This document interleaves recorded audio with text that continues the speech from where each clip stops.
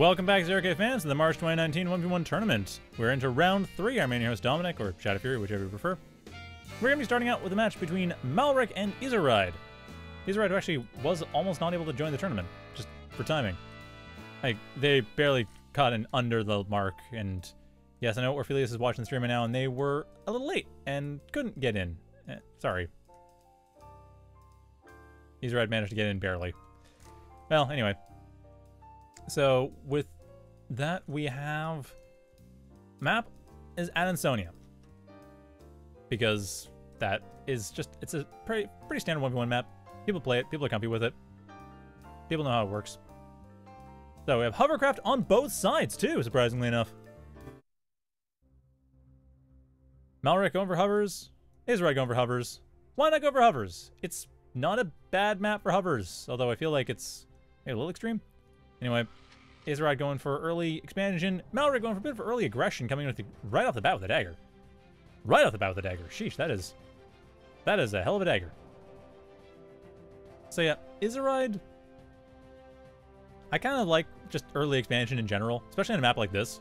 I get the use of the early dagger. I don't disagree with it, but if you have enough defenses going on, it's fine. And actually, izirayd going in for the quick radar as well, so good choice there. malric looks like they're, yeah, attacking pretty much along both ends. Just making sure they get a good flank going. I do hope this quill does build defenses first, and it will. Yeah, a couple lotuses first. Actually, a lot of defenses. Being very mindful of the fact that it's going to be attacked from entirely that one ramp. I like that. And it's something that makes a lot of sense. Build up all the defenses the one way things can come in. It's almost a little confusing because sometimes you think, oh, well, something could come in from the cliffs, but not really on water maps. I mean, if your opponent goes Jumpbots, sure, but or spiders, but that rarely happens. Fortunately, dagger is coming in here, but fortunately, there is some defense coming in. That quill, thankfully, takes 8 shots to kill. Other daggers only take 3. So that's izirayd managing to defend. There they are. Okay, send both in. Send the dagger with the quill. That'll work fine. On the other hand, this dagger just sort of hanging out in the water. Yep.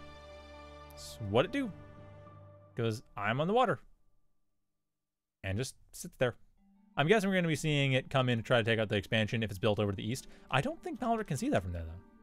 No, I can see a little bit if something goes near the coast, but they're not going to be able to see that expansion's built up, probably. Unless they're looking for, like, power generators or something, which might work. I feel like a little late at that point. It's been built up, might have defenses. That being said, though, izirayd has a great start economically. That one dagger didn't do a whole lot of damage. This is exactly what I was talking about. Because izirayd started with these early expansions, they now have 18 metal per second to malric's 14. malric is just building up this northeast section of the base, or northeast base. While izirayd, they have a reasonably secure setup, building up a couple more metal extractors, and then building up this, well, essentially the equivalent of what malric is currently developing. While at the same time, they've also just got this whole setup on their main base. The entire main platform has been built up. malric is just now going for an expansion, not even going for this front side of the platform, though, surprisingly enough. So overall, malric is just building up just slower. izirayd coming with a bit of a harassment. Dagger's not likely to be able to deal all that much damage here. Whoops, okay, not what I expected. Thought it was selecting the dagger. Anyway, the dagger able to get out of there. Maybe? Yes. Does actually manage to get rid of a metal extractor, too. Good showing. I think that was... Okay, 2 daggers to get rid of a metal extractor. Maybe not the best value, actually, now that I think about it. It's a bit of an iffy proposition to say that that was the most cost-effective way of approaching things, but it wasn't bad. Just kind of a thing. So at this point, I should stop saying at this point. Sorry, a side thing. I'm trying to vary up my vocabulary because it can get a little bit repetitive, I know. But with izirayd, another harassment coming in here. Again, though, daggers take far too few hits. malric can't really lose this. If izirayd sent in all these daggers, that would work. If they sent in all the daggers instead of just the one, that would have been a dead quill. And here's the expansion over to the south. Like I said, I expect this dagger will be used to scout that out when stuff gets built closer to the coast. Again, power structures, that kind of thing. I don't know if that's going to happen. izirayd has no plans to do so. In fact, izirayd is starting to fall behind on energy production. They do have some wind generators. This map is not very tall. 0.2 is not the best you can get. I think the best you can get is something like 0.4. Just double check. It is 0.5, the highest region of the map. Not a bad thing to do at that particular point of the map. Everywhere else, it's kind of a crapshoot. It's better to go for the stable wind power. So, Izirayd is having some problems for energy because of that. They are accessing metal because of that. Malric is getting ahead as a result. Like, despite the fact that Izirayd did start out with a very strong economy, Malric mainly is losing out right now on attrition. Good use of the daggers, good placement of the daggers, and that is giving Izirayd a lot of room to actually harass Malric's base. Should be able to get rid of a metal extractor or two. Maybe we'll go over to the southeast, or northeast rather. I don't know if this Lotus is going to be attacked. On the other hand, there's that dagger coming in. It's... Wait, is it? Oh, I think it was just grouped. Yeah, just part of the dagger group. Must have just Control Z to the daggers. That's a dead dagger. Bit of a shame, but it happens sometimes. I'm not really sure how this is actually going to work, though. I mean, if you look at the way that this is being set up so far, Izirayd is coming in with a lot of daggers. And those daggers are coming in... Sorry, not Izirayd. Malric's coming in with a lot of daggers. Izirayd's losing a lot of daggers. But Izirayd has already switched over to maces. They've already switched over to scalpels. Scalpel's obviously not the best choice against daggers, but maces are. I like this. Izirayd is already well prepped. They have been accessing, which is a bit of a shame, but let's actually check the numbers here. Excess right now for Izirayd is 1317. Attrition difference is 400. Army value is about 200 different, but Izirayd is still ahead. So Izirayd ahead in army value. They're going to be able to just make up that attrition in a heartbeat if these daggers decide to attack. Okay, well, the daggers definitely have a death wish. Or at least, not enough of a life wish. No, they do have a death wish. What the heck are you doing? Okay, the daggers... I mean, that's not going to end well, you guys. Yeah, you might want to move away. That's not a bad idea. Just get away from this force as it's approaching. Now, we should be seeing scalpels coming in. We do see maces. We do see scalpels on the queue. So Malric definitely on this, but a little bit on the reaction. They do have one scalpel already built up. But this change was already done by Izirayd. They had it planned, had it in mind. They knew exactly what they were doing. At the same time, there is an assault from Malric coming in, which might be able to take out a few metal extractors. Or ooh, what is it doing? It's going on the sides and the back. I could see that. I could really see that. In fact, I wonder if that's the reason why we're seeing a lot of wind generators and not a lot of, I don't know, tidal generators and stuff like that. Because it's the same cost, but tidal generators are much more reliable. At any rate, though, Izirayd getting lucky. Because they do have the wind on their side right now. So at least they can use up all the metal they've been building up. They have enough production to build that up. They have storage. That's the thing. You can build that. It exists in the game. I mean, I wouldn't recommend it, but it's a thing you can do, so hey, why not? Mace coming in, however, is not going to have an easy time. Malric was able to build up their defenses in time. Izirayd forced to retreat, at least for now. Scalpel's going to help out, but... Oh, yeah, right. This is the water map. Oh, but the hovers cannot go from that ledge onto the water. Those are not enough. That is just going to be a dead mace on the water. Sorry, Izirayd. You've lost that entire army, which was a threatening army. Helped push back some of those daggers. But, of course, it was more of a distraction as we have about a dozen daggers flying into this right side here and getting summarily executed by a Stardust. Good plan. Izirayd turning back. Should be able to go to the main base, however, and find much more success. This mace is actually not going to be able to do this. This mace is dead. This mace is totally dead. These daggers need to go in. There's more than enough of them. They can one-shot the mace. Looks like Izirayd trying to avoid that fight completely, but I disagree. Mace will die. Just get all your daggers grouped up. It would have died. Mace would have died. 14 is the magic number, which is how many daggers there were nearby. But, yeah, no longer the magic number. That's no longer what they have. I would have been two-shotting the commander, too. Yeah, that's the thing about daggers. You always got to bear in mind how much HP your target has, and then divide that by 100 rounded up. That's how many daggers you need to one-shot it. And that's how daggers generally work best.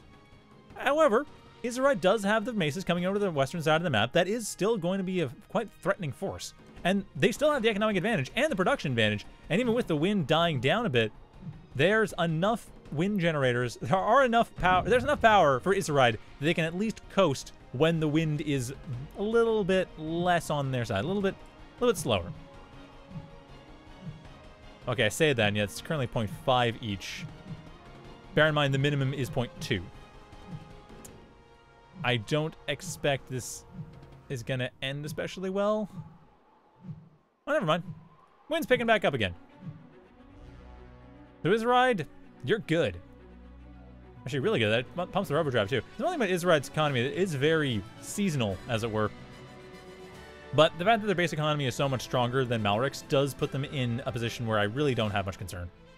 Especially if they spend all their metal, or as much of the metal as they can, during the periods where the wind is high. Which, admittedly, they have their... Where's the commander? Why are you not... Come on, help out here. You can do your part and actually help out. Sometime. Maybe. Might not be a bad idea. Still, izirayd, more importantly, just has a massive amount of pressure coming into malric, and that's the thing. Malric, they have some units to deal with it. They have a lot of guns. They have a lot of nemesis. That'll help get rid of the maces. And they're being deployed right now. So those nemesis should not be at home. I was hoping more scalpels, but nemesis will help. I don't know if they're going to be fast enough. I don't think they're going to be fast enough, but at the very least, izirayd has been forced to retreat. They do want to make sure to maintain their forces. They don't, however, have much concern about the nemesis because, of course, you can bomb gunships with planes. Ravens can come in here and just wipe out the nemesis, which is exactly what they're going to do. Or, no, it's not. Never mind. No, going with the commander first. Taking out the commander. Possibly taking out other stuff afterwards, but at the very least, the maces have been forced to retreat. So, those maces, they live to fight another day, but it's a bit embarrassing. They didn't manage to quite get in. On the other end, the nemesis is starting to go down to swifts. And of course, the Ravens can still come in and bomb them out if they want to. I don't know if we're going to see that happen. Probably will. I mean, it's an asset. It's a thing that izirayd can do. But for now, izirayd's got the Swifts going over. Swifts will be able to do the trick. I mean, oh, never mind. The Tridents are going to be able to defend the Nimbuses. That will hold malric's line, but izirayd has twice the economy. Malric, I'm looking where they could rebuild. I mean, the eastern side of the map is actually reasonably under their control, so just get some quills over there. Or a wasp or something. Like, get constructors over to the southeast side of the map. Start building up metal extractors. If malric does that, they're at least going to be closer to even.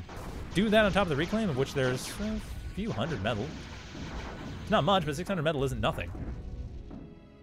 Malric could theoretically hold on to this. And going for the harassment, too. I like that. Get rid of a few metal extractors that are reasonably easy to hit.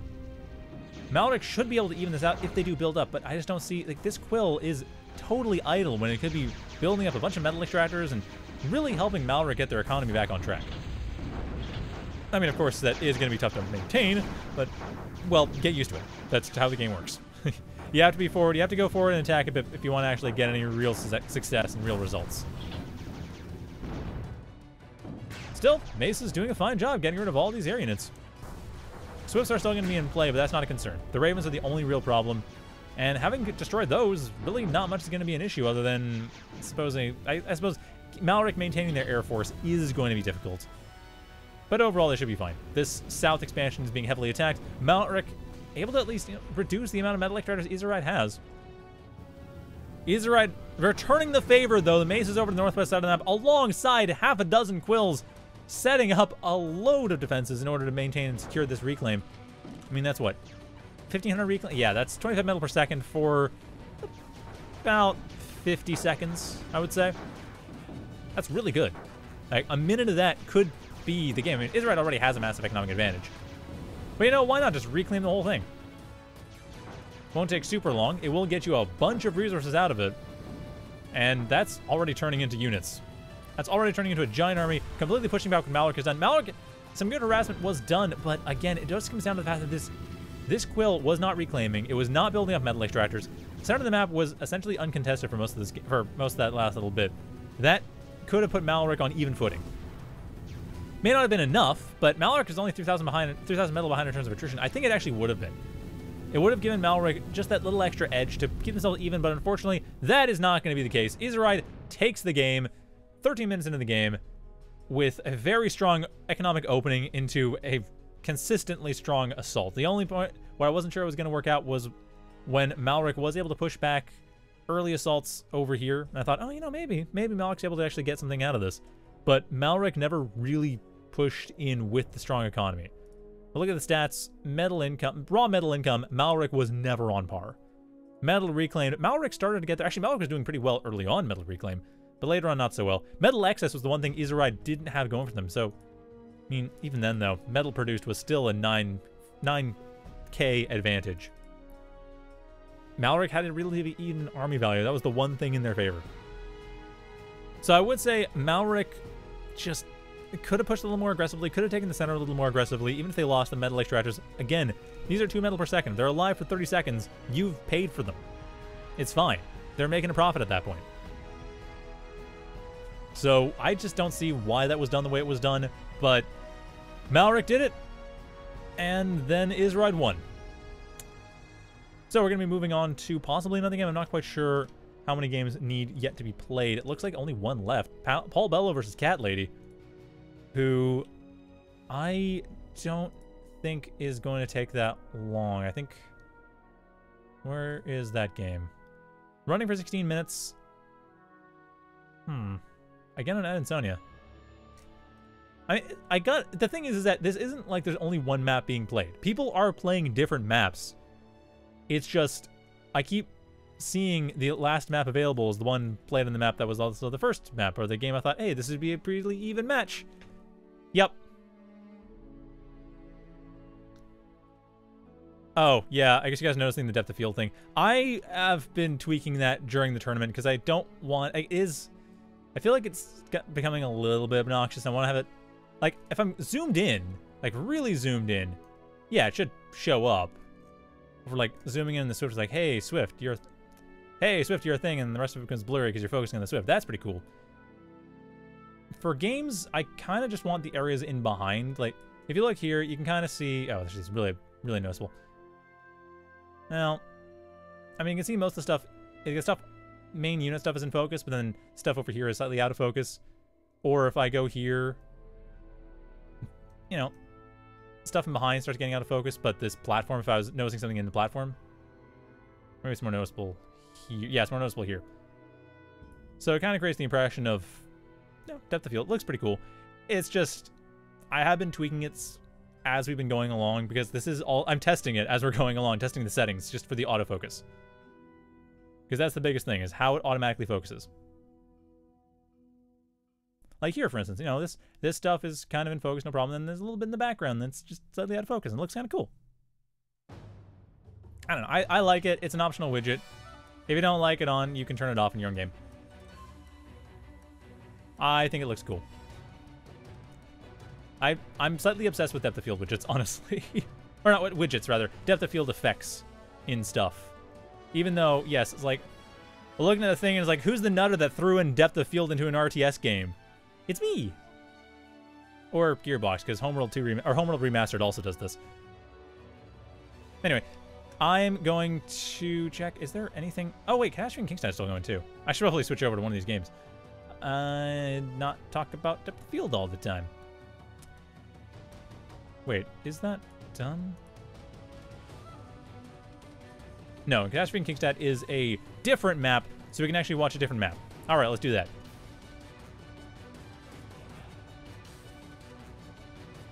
Maybe.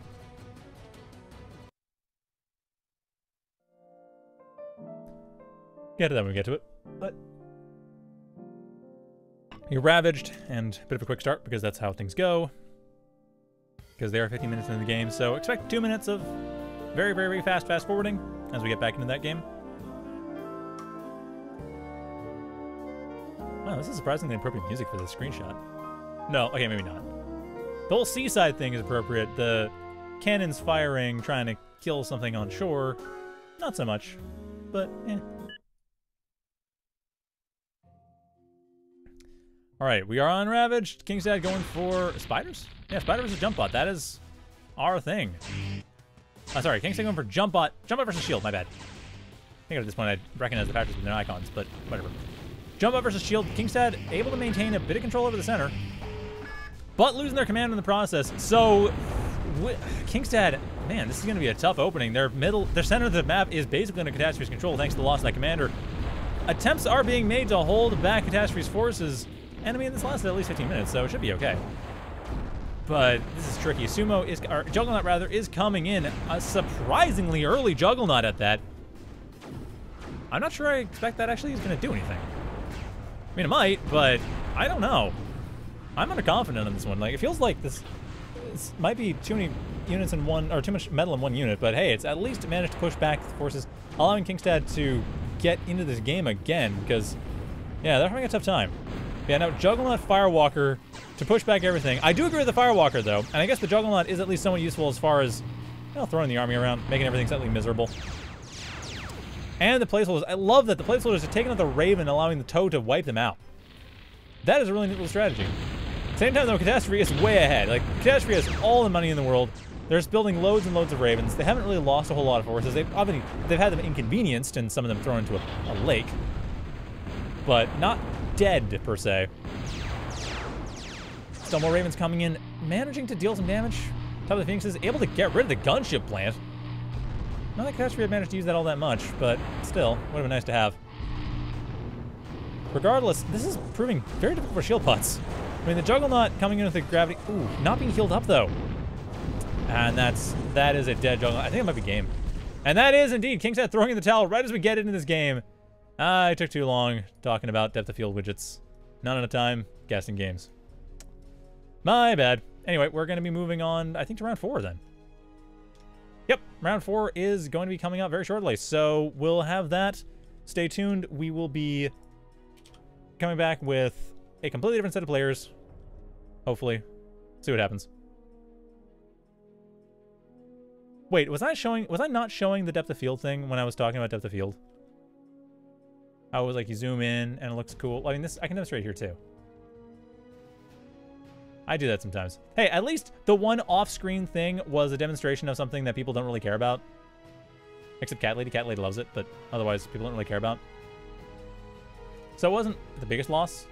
But yeah, you know, it's like you zoom in. If you zoom in really close, it becomes a thing. I try to make it so that it doesn't... as I was saying before, I try to make it so that you can zoom in and it's not going to be super obnoxious or come in all that much.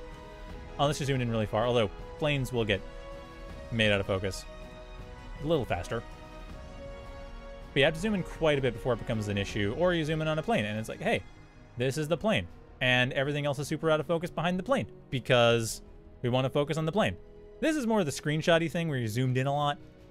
Just playing. The whole point is primarily like you're zoomed a bit more in and then stuff down plateaus or whatever is a bit more out of focus. Like if you're fighting... Oh, maybe not here. You're fighting along here and there's stuff and you're kind of zoomed in and there's stuff inside this pit. Like, you don't really care about the stuff inside the pit. So it's just slightly out of focus and everything here is in focus and I think it looks cool. I think it's a bit more noticeable in Adansonia, but it's still... I don't want it to be obnoxious during play. I just want it to be a thing that comes up. Anyway, back to the break as we move on to round 4.